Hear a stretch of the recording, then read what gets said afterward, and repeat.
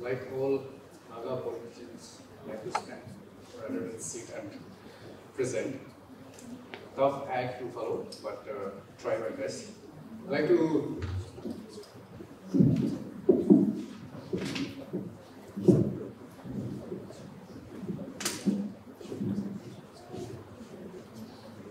inform you that yesterday was the day my book hit the stands. It's called the publication day for my book. And this would be actually the first talk ever I would give on the book that I've recently published. And therefore, you'll have to indulge me with some of the opinions or reflections that I'm going to share with you on this book. I was told by Dolly that I have to share about why, how I wrote this book. And therefore, in no sequence, I'd like to start by telling you that this is not the first book written on this particular aspect of the Naga Hills, which is the colonial history, let us say, on the Naga Hills. This will not be the first book. However, it will also showcase what has not been addressed properly. And because the due attention has not been given to the narrative of the native, I felt it was important as a calling to actually write this part of the history that people often neglect or put in the footnotes of everybody's curriculum or the discourse of history in the country. And especially when it comes to war history, colonial history, this part of the region is usually forgotten. In fact, I had given Chubamila and the organizers a recent review, which was done by one professor in the country, who's also one of the foremost military historian of India. He had written many good things about it, but at the end, the conclusion was something which actually attracted my attention. As a poet, as somebody who studied literature, I'm not a trained historian. Therefore, it was exactly as he pointed out. I would differ from a historian about conclusions made about this particular chapter of our history. But the point that many people would miss is because they think this is a chapter which is not relevant in today's world.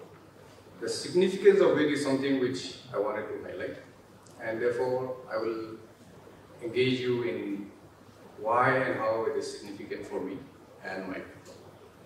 The title itself is something which, starting from my kids to anybody who's heard about it, asks, and usually with a little bit of cynicism, people inquire about why you called it His Majesty's Headhunters. Technically, as a historian, I would say in the chronological order, in 1832, King William IV was on the throne of Britain, and therefore, when the first foray into the Naga Hills, by the British India companies started, he was at the throne. And again, in 1944, in the Battle of Kohima, at the throne of England was King George VI, I believe. And therefore, with no particular discrimination, I say His Majesty's Headhunter because it's in a way, it's a criticism of that period as well, and it starts from the title. The other thing, this is by way of situating the entire framework within a historical context that I would want to share with you. the siege of Kohima that shaped world history. There are questions about which siege of Kohima. Usually, people in the know of things, especially little about Northeastern history, would talk about the Battle of Kohima and the Battle of Imphal. And it's in 1944. But that is just one of the siege, one of the moments when Kohima was attacked. And this time it was the Japanese Imperial Army. But if you look at the earlier parts of colonial history, especially the 19th century, you would find that when Kohima was made the political administrative headquarters of the British Empire in the Naga Hills, there was 2 attacks on that headquarters of the British Empire by a conglomeration of the Naga villages around Kohima to retake that position. So there are 2 contrasting stories which needed to be told and which needed to be connected. And the way I wanted to showcase history is through stories. Usually, there are so many scholars here, they'll tell you that when we write, especially history, when you write about the past, we work on the shoulder of giants. So many people have written. And we are revisiting that particular literature that is available. And this revisiting took place from a native's perspective. And therefore, I felt that, because we need to engage readers, I am of that school of thought which believes that my story should be read by a 6th standard student and understood by him or her, so that our stories are passed on.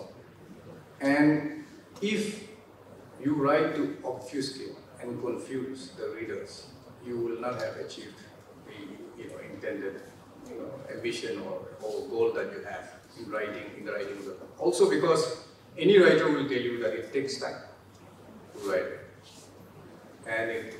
And for me, because I'm not a trained historian, I worked harder than a historian so that I would be able to present the view and validate my point of view with all the literature available, the local narratives that I listened to, the oral histories that was handed down to us, and also a host of written work that is available on this issue. Having said that, I will now get into some of the details that will sort of illuminate the gist of what this book is about. Let's begin with Emperor Hirohito. At that point of time, when he was at the height of his power, he wanted, or Japan wanted to replace, after the First World War, Britain as the superpower, at least in this region of Asia, South Asia, Southeast Asia. And they had this ambition because they were supported by Germany.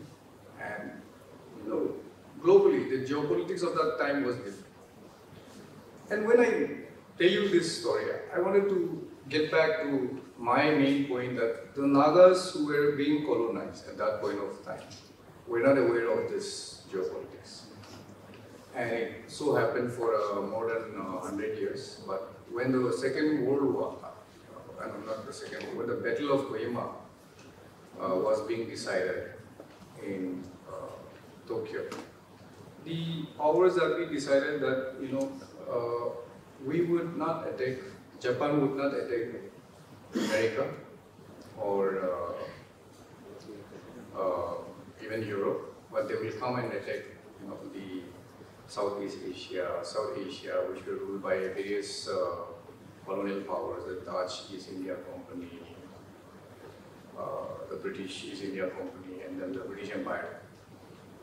The objective was to ensure that the resources available in this region would fall, would be captured by them, to be used by them to actually propel themselves to a global superpower. And it's an ambition which is well documented. The other factor was that Britain, Great Britain, and especially let us refer to them as the British Empire, had actually, after the First World War, realized that the power was on the way. And this particular region was then captured by Japan. Burma fell into the hands of Japan, and the fight to retake that was a strategy that they came out with, because already Japan as a power was also being challenged in China. So their hold over China was also being challenged.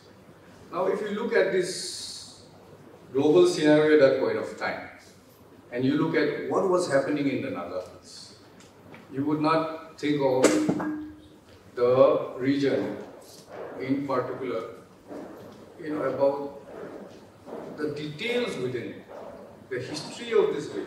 You will only think of the fight between superpowers, and you will miss the point. So in order not to miss the woods for the trees, I wanted to trace back the history of colonialism in the Naga Hills first, before we look at the Battle of Kohima. For all of you who are new to this story, many accounts have been written, both by British anthropologists or later day journalists from the British journalists and American journalists about this particular Battle of Kohima. But none of them mentions the years it took to first establish a political administrative headquarters in the Naga Hills, which was in Kohima. And I hear that tomorrow you are going for a field visit to Kohima here only. So this particular region is the first place which in 1832 onwards, when the British came, they established a police outpost here. It's rightly named now, renamed Chumukirima. It was known as Samuguti. So at that point of time, when they came, they were not interested in taking control of the Naga Hills or in fighting the Naga headhunters, but they were interested in protecting their farms in the foothills from the raiding of the Naga tribes. The names given were wild, savage, and headhunters, all the names, juicy names I can mention were given. So I wanted to document all these stories in one book, and I thought again and again about, how best and who should I address this particular book. So all these questions were there when I wrote this book. One, everybody knows the name Kohima by now. If you go to Kohima, any one of you will know that it's the capital of the state of Nagaland now. But in 1832, there was no place called Kohima. A lot of names in the Naga Hills were given by the British. And the impact of it is both social and political even now. We simplify our description of what is happening today as spillovers of colonial policies, which still today impacts our governance, our life, our history. But we don't really investigate into how it happened. So some of the stories needs to be told, and therefore I started with what is Kohima? How was it named? It was actually, there was no name called Kohima. Even now there is a place called Kohima village, but that village was also not called Kohima village. So in their own constitution they will say that the name Kohima is derived from the name of a flower called Kevira. So there is a story behind naming of places. For instance, the famous village called Khanuma. There was no if you go and ask them what was the origin of the word Konoma, they would say that, when the British came and attacked Konoma and burned the Konoma village several times, because it raised the arm of rebellion against the British invasion. And it's known as famously as the Anglo-Konoma War, because they fought against the British. And the British took 46 years actually to subdue the Naga hills at that point of time. Konoma actually is derived from a flower called Kunoria. It's available in abundance in that village. But because the Britishers were very, very, very bad at pronouncing names, they called it Konoma. But in the days to come, because they have written about it in official communications and all that, and it became part of their official parlance, it came to be known as Konoma, and the villagers have accepted it as Konoma. So a lot of names which are given to us. For instance, I am from the Lotha community. The word Lotha is not indigenous to my community, but we have accepted it now. Also because all these names today has been institutionalized. I will give you one example. For instance, there is a community called, for instance, the Sumi Naga tribe. Actually, the Constitution of India recognizes the word Sema Naga as a tribe. So in your ST category status, it is Sema. But to them, they want to be known as Sumi, and they have accepted that, because that's their original name. Whereas in the Constitution of India, it's still Sema. So a lot of things like that exist today, which are because of the fact that I like to joke about it. I don't want to seriously think about it, but I like to joke about it because it's the violence of naming and renaming people, that affects us daily. Is because they were very bad at pronouncing our names. Having said that, I can also say that their interest was not in getting your name correct. It was not something they were interested in. They were interested in control, in power over this particular area. These hills, if you look at it, is seemingly insignificant. Insignificant. But for the Britishers to control the natural resources in Burma and get into trade with China, they had to reach Tamu, which is across Moray in Manipur today. But for that, they'll have to go to Silchar, and via Silchar they used to go. They were taking the routes that the Ahoms took to come to Assam, the Burmese took to come to Assam. So they wanted to use, they were using that route, but they wanted to use a shorter route. So in search of a shorter route, this national highway that you could see, which goes to Kohima and from Kohima to Imphal, was the route they sort of surveyed. So the initial survey was done by British East India Company army officials. And this started in 1832. So from Silchar they went to Imphal, from Imphal they came up via all the Naga hills to this place, Samaguti. This is Chumugiti Mountain. So that route that they surveyed at that point of time changed the course of the history of Naga. So sometimes we like to look at, for instance, the practice of headhunting. What was the philosophy behind it? What was the idea behind headhunting? Why was it a practice that defined the Naga culture? All those questions that I wanted to ask, I wanted to address by, writing about it. I gave you, 2 chapters. One is Kohima, and I think the other one is chapter 9 to read. And before we go to, even the Second World War, you have to understand the whole dynamics of this region. A lot of times we read in national media because of the incident in Manipur, because of the issue in Manipur. We read in national media a lot of interpretations by journalists and a lot of political commentators as well, experts, so to say, on this matter. However, the one thing that I see which is common in all their assessment and analysis is that we want to remove history from our assessment of the present. And therefore it is important that if you want to actually understand what is this region, what happened in the past, how did it contribute to the greater ideas of nation states in this region.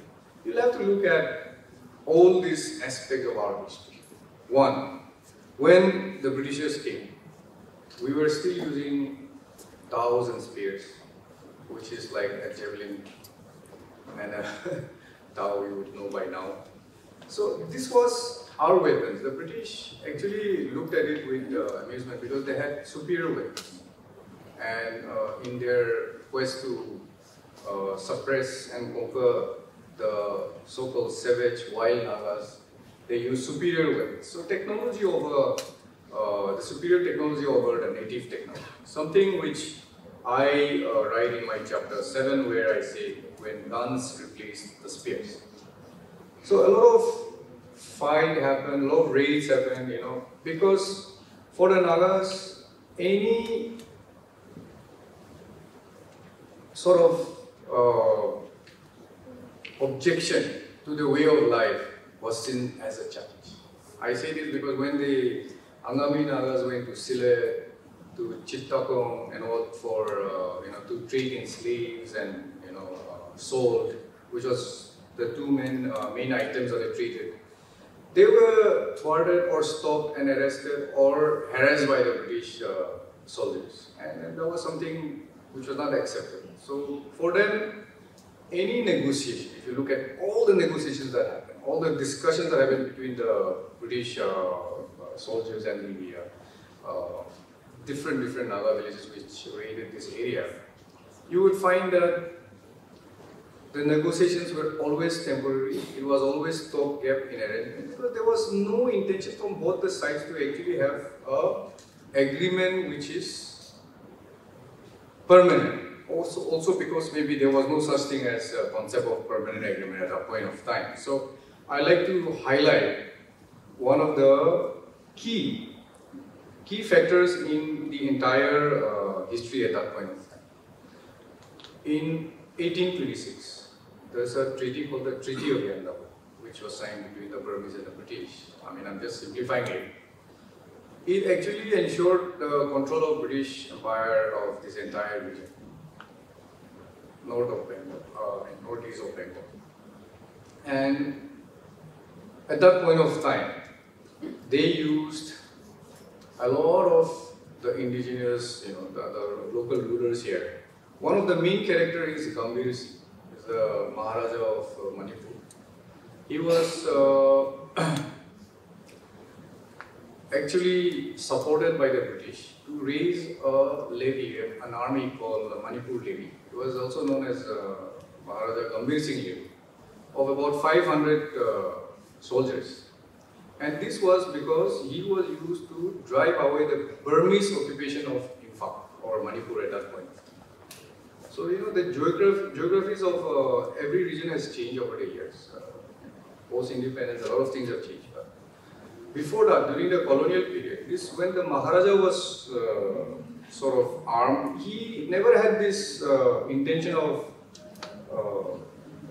submitting to the British Empire, but he was using it as an opportunity to strengthen his own army, so that he could not only drive away the British Empire, these Burmese rulers.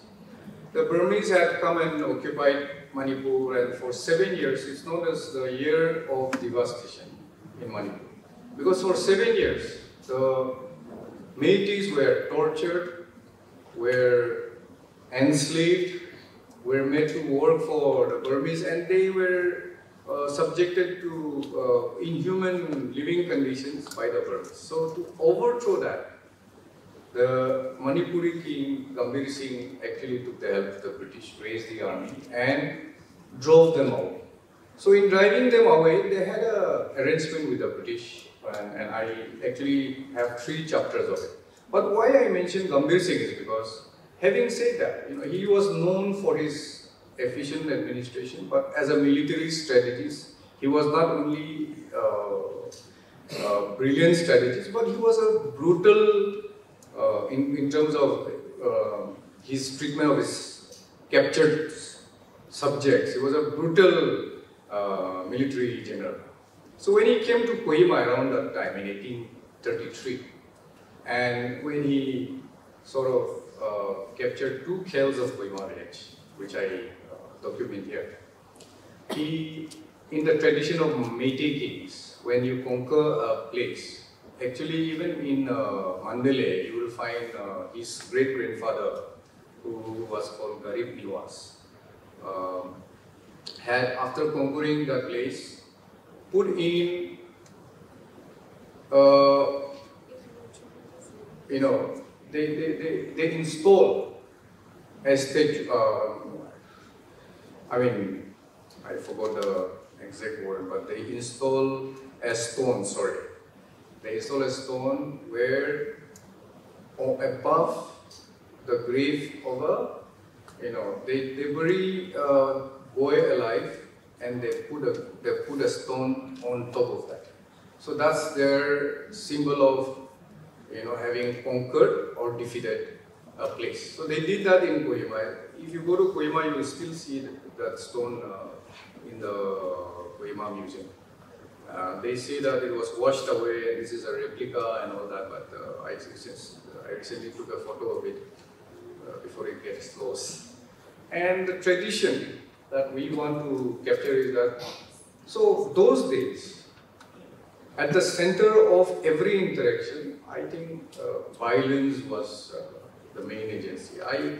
Particularly, you know, today if we are to comment on the present day situation, concerns of many Naga peacemakers is about ending fratricidal killings and bringing about permanent peace and all that. So, you know, if you look at it, if you just expand that particular concept, those days it was one village against the other.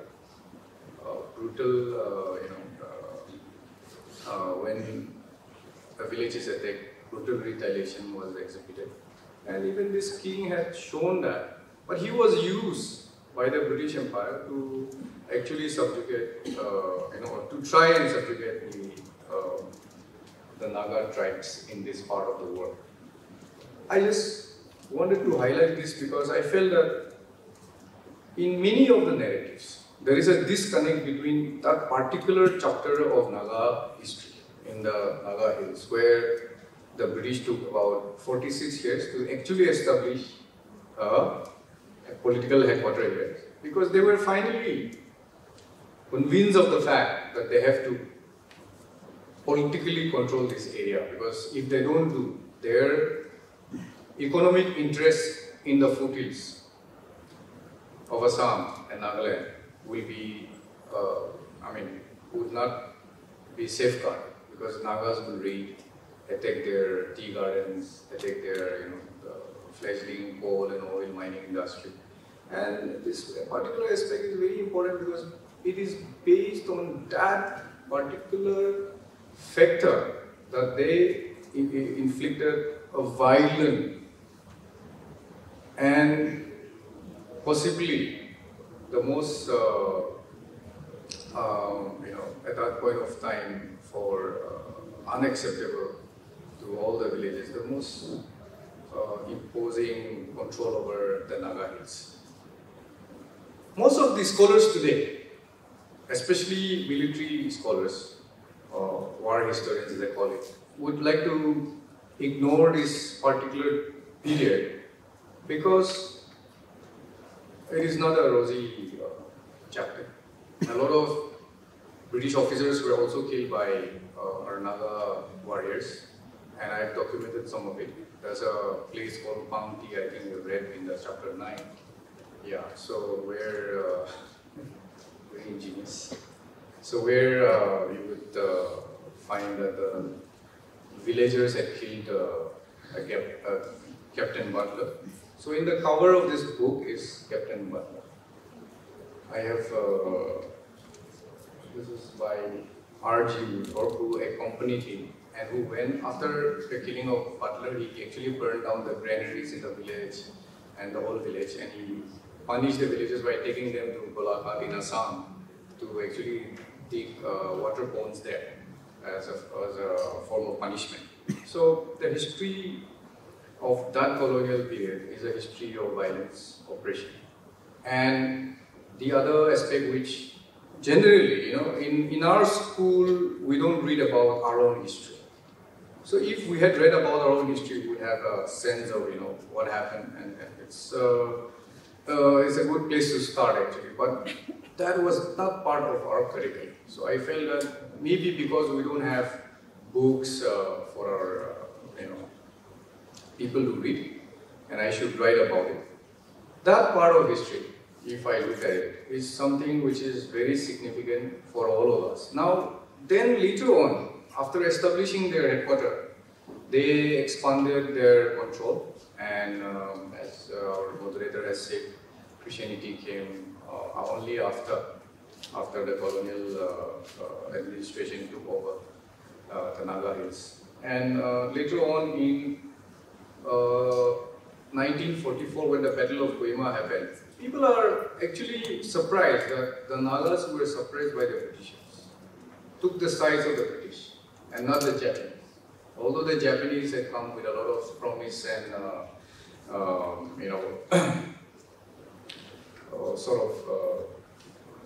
support for a fledgling cry of the Naga people for, at that point of time, independence from the British Empire.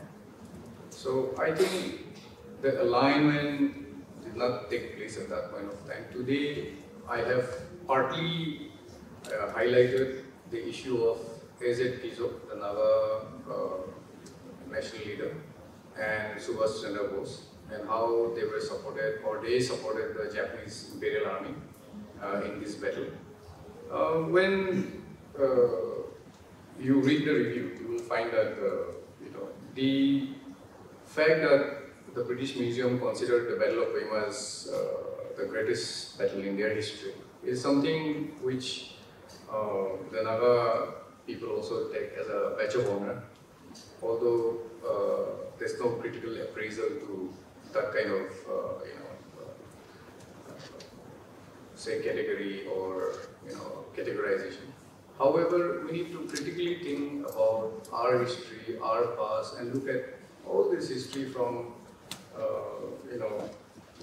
the present day problems. As a legislator, I faced a lot of issues in the present state of Nagaland where I felt that all of this were actually a spillover of the colonial legacy, and we are still dealing with and grappling with some of the problems, and therefore, in order to actually address those problems, not necessarily solve it, we need to go back to our history. So that was one of the reasons why I wanted to bring out this book and show and also tell that our story was like that, and today we are in this position because of that particular aspect of our history which we have forgotten or not cared to read. Because most of the books that are available are scholarly, or sometimes only people doing PhD read about it. And in order to bring and engage the masses, we need to tell our stories. And I have written it in the form of stories. As a literature student, I'm interested in storytelling more than writing a treatise. So, that's one of the approach I took. Finally, I would encourage you to see if some of the narrative that I have put across, because the nuances of history are many, are acceptable to the present generation. Whether we should actually debate those issues, those stories, and relate it with our present generation's problems. So these are some of the challenges I look into, and I, because I say that this is a dialogue we want to have, I want to leave it and extend more time to the Q&A and interaction. So with this, I would like to end my presentation. Thank you so much for having me.